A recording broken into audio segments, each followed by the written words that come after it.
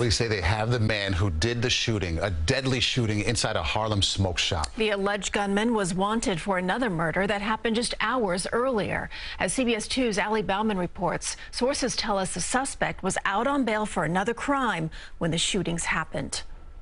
Surveillance video shows the fatal encounter Sunday. Two men are talking inside a smoke shop on Malcolm X Boulevard when the man on the left pulls out a gun. We're freezing the video just before he shoots the 36-year-old victim point blank. Tuesday, police arrested 21-year-old Messiah Nantwi. Police sources tell us investigators believe he also shot and killed a 19-year-old gang rival in Harlem earlier that same day. And to make matters worse, Nantwi was out on bail at the time for attempted murder charges.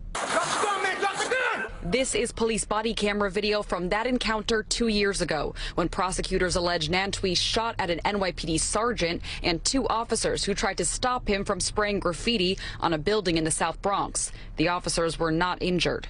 So why was the suspect out on the streets after being indicted on attempted murder charges of police officers? Well, the Bronx District Attorney's Office told us that the judge in that case set the bail at $500,000 and then later reduced it to $300,000 despite the DA's objection. The defendant only has to pay 10% of that, $30,000, which he was able to do.